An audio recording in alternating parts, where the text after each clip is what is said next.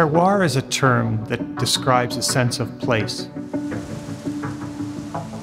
Quite often, people use that term and it refers to physical, static things, the history, the geology, the climate. Here, the ground is an ancient sea and then an ancient lake, and then a beautiful mixed forest that was here at one time. Even within this sub-appellation of creek shores, there's interesting little pockets, beautiful soils that create healthy vines that express themselves in the wine. And I've come to learn over time how important the human touch, the people, the winemaker is part of terroir. There's a saying in the grape industry that the best fertilizer in a vineyard is the footprint of the grower. And certainly our winemaker, Jean-Pierre Colas, thinks that's really key.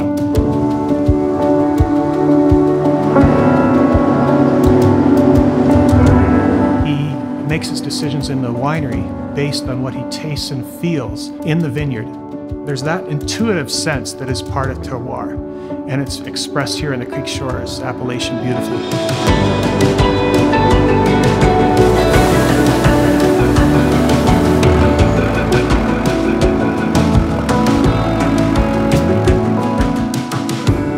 2018 is a big year, both for Whitty Farms and for 13th Street Winery. For Whitty Farms, we celebrate 110 years since my grandfather started the farm in 1908, and 20 years since 13th Street Winery was established in 1998. It was 4 award-winning amateur winemakers that started it, and it was a passion, and I really give them a lot of credit because they set the table for us in terms of the focus in our products, which is Gamay as a full-bodied red, which was not done too much before the 13th Street started doing that, as well as traditional method sparkling wine. Those are 2 key products that I really give the founders of 13th Street a lot of credit for identifying as something that belongs here in this terroir and in this market that we can do well consistently, and we've tried to build on that.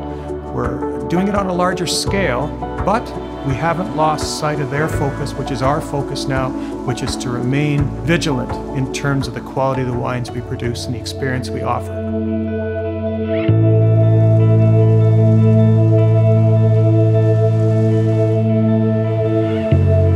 When people come to 13th Street, we hope to cultivate a sense of discovery and then a feeling of decompression, of relaxation and openness.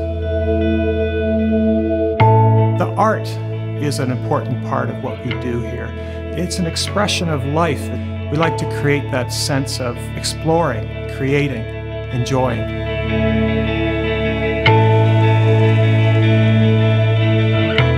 I think it's really important that food and wine is part of our culture now in a way that it perhaps was not in the past. Wine was seen not as a food product, but as an alcoholic drink. Whereas now, together in moderation, it enhances life and it's interesting. To us, a wine experience is a life experience. It embraces the baking, the art, the landscape. It's about life and making it better.